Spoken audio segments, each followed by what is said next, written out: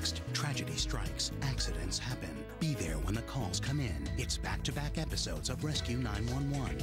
Next on Discovery Health Channel.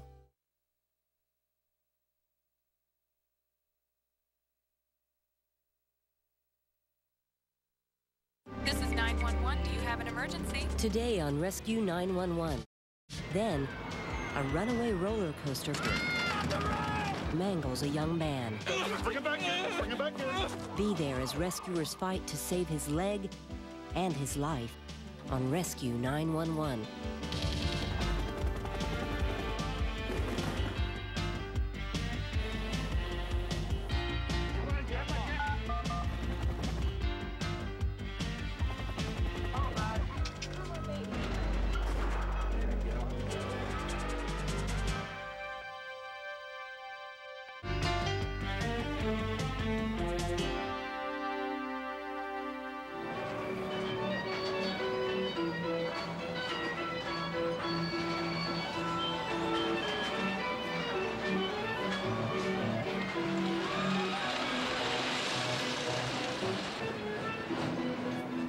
On September 2nd, 1991, parents and children were sharing a final afternoon of fun before the end of the summer season at Lakemont Amusement Park in Altoona, Pennsylvania. Sherry Danella's daughter, Lindsay, had saved one of her favorite rides for last. We were at the concession stand, and Lindsay asked if she could go on the little roller coaster, and I said, fine.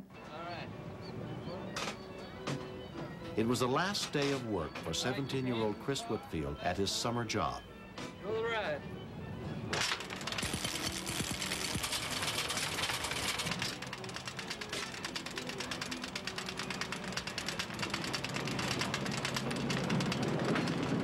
Here we go.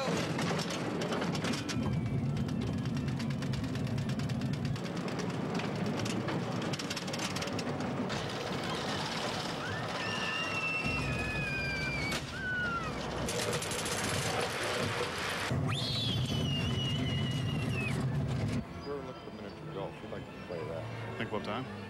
Kevin Holland and his father were on their way to meet Kevin's wife and little boy at the carousel. It's a little bit too high. It was still light. My son probably wasn't ready to leave yet. So we thought we'll put him on one more kid ride, and then we'll do the miniature golf thing and then boogie. All right, guys, have fun today. Have fun. Oh, it's all right. I'll take her over with that. One more time, and that's it. Here you go. You ready? Like flying, huh? You like flying. Never keep your hands in the car. Here we go.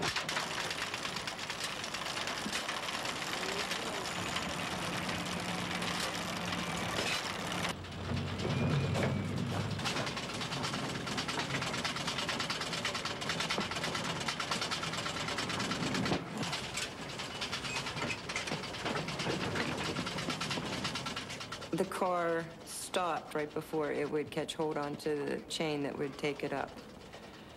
He must have tugged maybe 5, 6, 7 times on the car itself.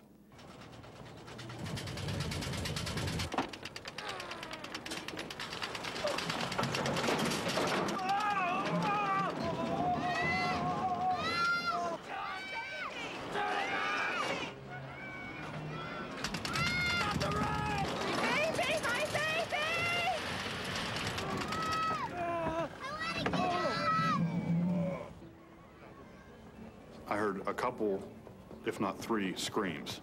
And when I heard my baby, I started to pick up the pace a little bit.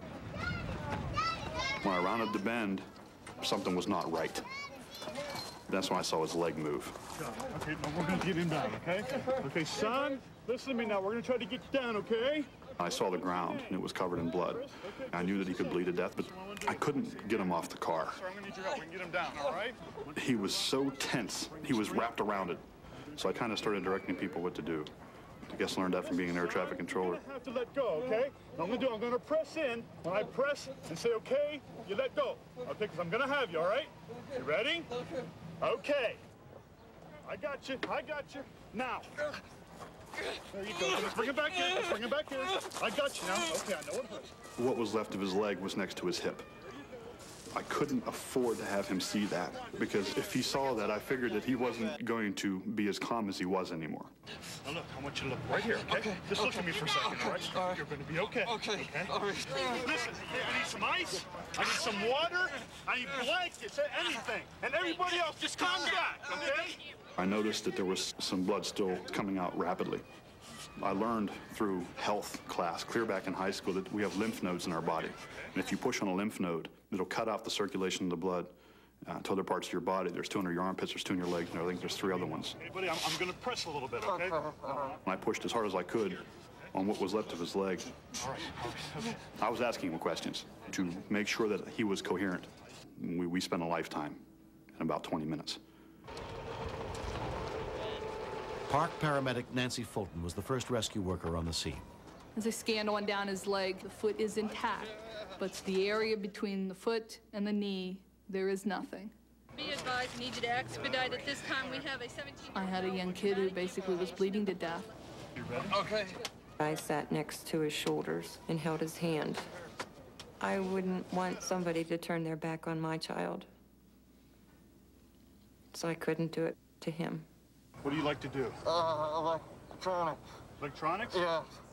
We just talked a little bit more, and I was okay until he asked me, am I going to lose my leg? A second, you just hold on, okay? That was kind of tough, because I said, no, you're going to be fine, you're going to be all right. And I had to kind of like lie to him, and that was tough for me to do, because I'm not used to doing that to people.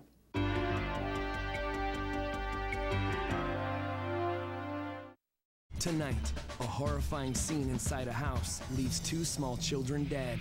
What could be the cause of this terrible tragedy? Don't miss Dr. G, Medical Examiner, tonight on Discovery Health Channel. This is much more than a job for me. Sunday, catch back-to-back episodes of Dr. G, Medical Examiner. The people I see in the morning didn't know that they were going to die last night. This top medical examiner has critics hooked. Find out for yourself why Dr. G is considered fascinating and compassionate. You're the one putting the pieces together. Dr. G, Medical Examiner. Watch back-to-back episodes Sunday starting at 9, with an all-new episode coming March 11th on Discovery Health Channel. Rescue 911 continues next on Discovery Health Channel.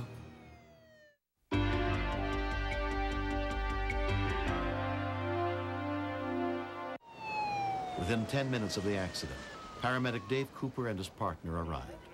This guy was white.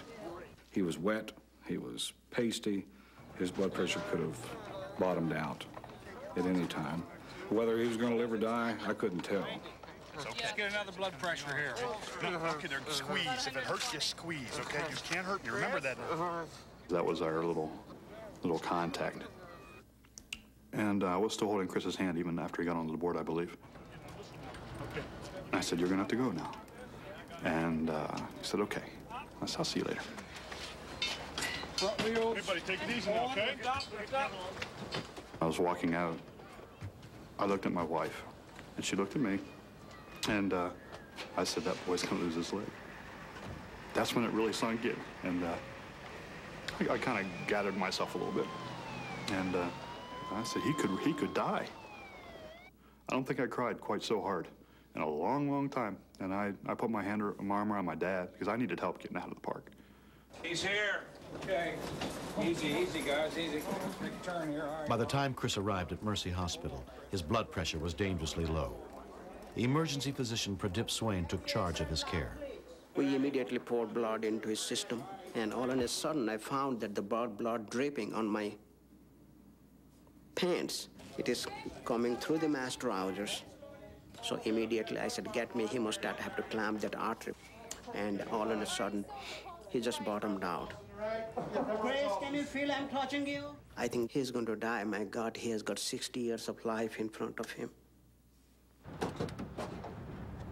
Chris's parents, Kurt and Bonnie Whitfield, had been at a family birthday party when they received a call from the hospital. I knew whatever the activity was going on was serious. I saw his one sneaker on the floor. He was covered up. And he just said he had a bad injury to his leg. The helicopter came in. He's going to the trauma center in Johnstown. The parents are here. Probably they'll never see him again. I said, take only 1 second. Hold the hand, give him a hug, give him a kiss. I'm not real religious, but I believe in God. I asked him, he's 17. Give him a chance. If you give him his leg back, he can have my life.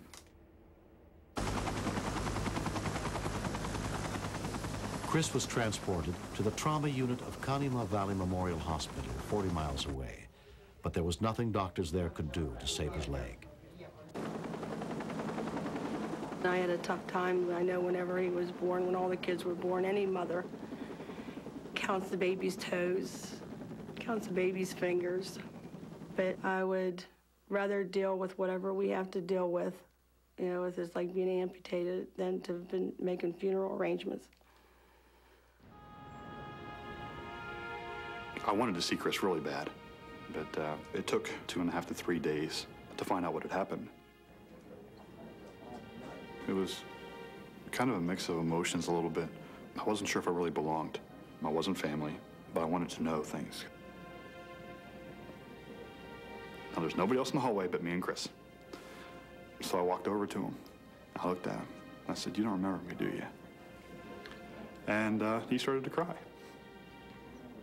He looked at me and he said, "You saved my life, didn't you?" And it was kind of like that was the recognition thing, and he squeezed my hand. And I said, "No, I was just there." Nice and slow. That's it. The doctors and the paramedics did a great job, but I wouldn't have made it that far if it wasn't for Kevin. I think if you're doing like 20 here, you could increase the weight a little. 8 months later, Chris is adjusting to the use of an artificial limb. I had met a guy who has a prosthesis.